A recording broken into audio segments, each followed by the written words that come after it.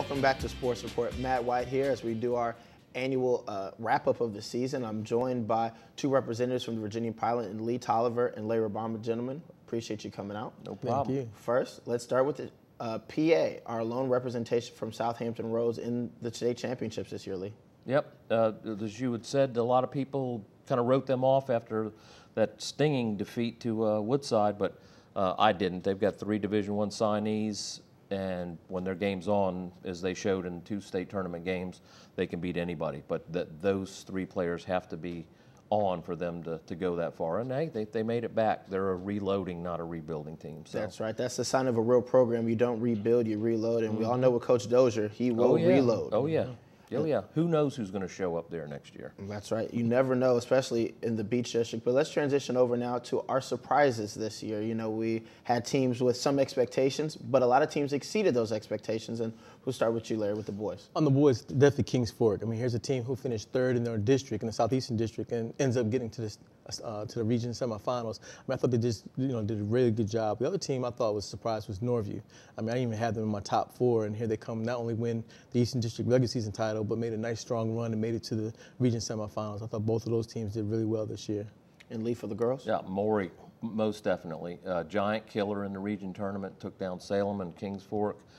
Started 4 freshmen and 1 senior, and brought 2 sophomores out on the court. So they're going to be around for a while, and they're going to be tough. Yeah, that's definitely a team we've had our eyes on this year. Just as you said, with the freshman talent that they've got, they're going to be a force to be reckoned with for at least the next 3 years. Well, and they only lost to Woodside by 9, so they were impressive. And that was a very dominant Woodside team this year, only with 2 losses. One of them to Oakton, the eventual state champs, and the other one was to, I believe it was Oak Hill in the Boo Williams Christmas tournament. But now, well, let's flip over from our surprises to our disappointments, the teams that we thought were going to be strong this year but didn't necessarily live up to those expectations. Well, last time they did win the Beach District regular season and the tournament, but they didn't do anything in the region tournament. That's where you got to win it. They had a nice winning streak coming in. They were ranked in the top 5 in the state. I believe it was number 4, and then they got knocked out by Kings Fork. And not seeing them get to the finals, I thought for sure they'd get to the finals, and they didn't. I think that was a disappointment this year. On the girls' side, Western Branch probably, they were loaded with talent. I know they suffered a stretch that hurt them with McKay out, but they were kind of a disappointment. Salem, I mean, unbeaten, had PA by 15 in the Beach District game on the ropes, and then they ended up getting beat by Maury.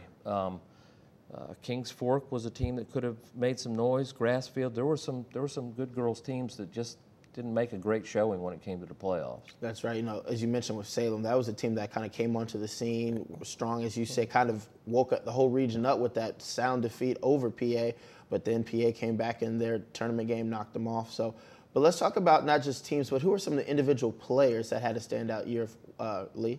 Oh, I like Shanique Hicks from Maury. She's a great player, and you've got the Hunter and Webster from Norfolk Christian, great players. Cape Henry's loaded. I had trouble picking my all-Tidewater team because there are a lot of good girls players. That's right, because we're talking about an area where, for the last couple of years, Elizabeth Williams really dominated the area in terms of player of the years and just standing out. So it's good to see there are new names and new faces that will be coming along in the next few years. A lot of them.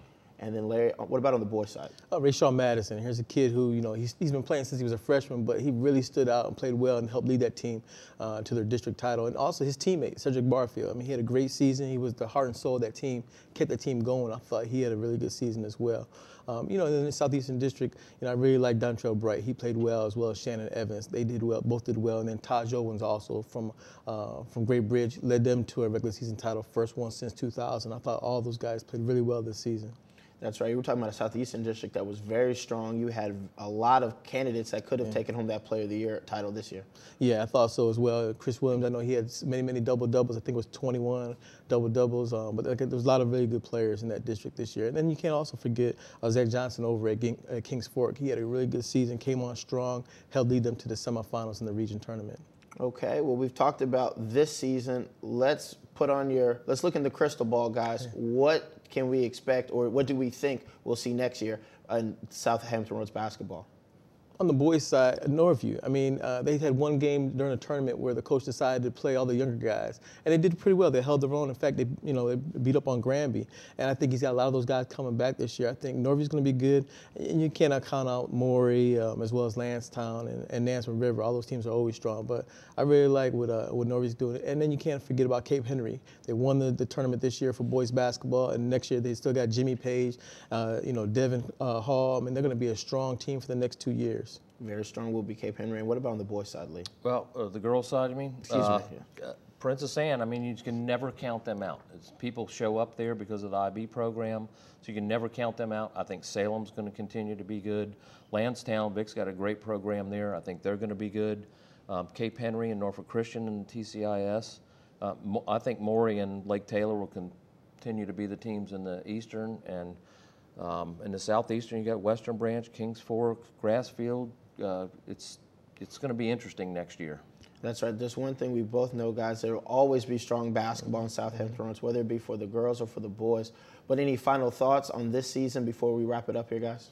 I was impressed by what Cape Henry did going up there and winning the state. I mean, they had a rough, they finished tied for the regular season, got knocked out by Norfolk Christian in the tournament, but they bounced back and ended up going to a state title. They look really good doing it as well. Okay, and Lee? Ditto. The girls did the same thing. It's Cape Henry's got a great program going over there with all their athletics. So, yeah, Well, once again, Matt White thanking our representatives from Virginia-Pilot, Mr. Larry Rubama and Lee Oliver. With that, we'll send it back over to the desk with my good friend, Matt Hatfield. Matt? Thank you, Matt, Larry, and Lee. And that wraps up another great season here on the Cox 11 Sports Report. We appreciate you watching all season long. And for highlights of the games, high school football, high school boys basketball, and high school girls basketball, make sure you visit cox11.com and on demand, see our YouTube page as well. For all the hardworking people behind the scenes, Dan Cawley, Matt White, all our people that have helped us out this year, I'm Matthew Hatfield saying we'll see you back here in August on the Cox 11 Sports Report.